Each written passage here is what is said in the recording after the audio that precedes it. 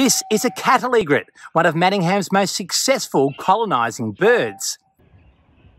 They're known as a cosmopolitan bird. They're found in many different countries throughout the world. This is a success story.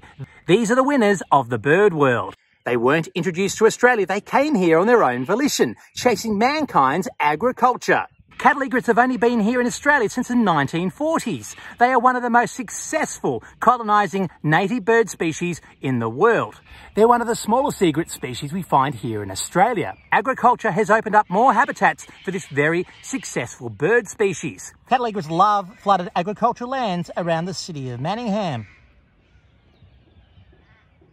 Did you know that a gathering of cattle egrets is called a rampage? That is cool. Cattle egrets in breeding season change their plumage. They turn a brilliant orange, almost a bright red, and the bright colours attract a potential mate. Look at their beak for grabbing and skewering insect prey. Look at their long legs for walking through the muddy wetlands of Manningham. They're like a pair of stilts. Look at their beady eyes, always on the lookout for their insect prey. Cattle egrets are opportunistic hunters. They'll eat frogs, fish, earthworms, and insects. They've even been known to eat baby birds.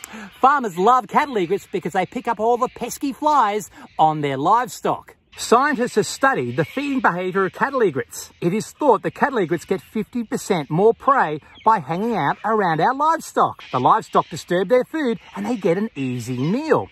They save 2/3 of energy by hunting this way. It's called commensal behaviour. They rely on another animal for their support. Incredible! Cattle egrets are directly affected from stormwater pollution. So be careful where you put your waste, and especially pick up your plastic litter. The prey of cattle egrets is highly susceptible to human being pollution.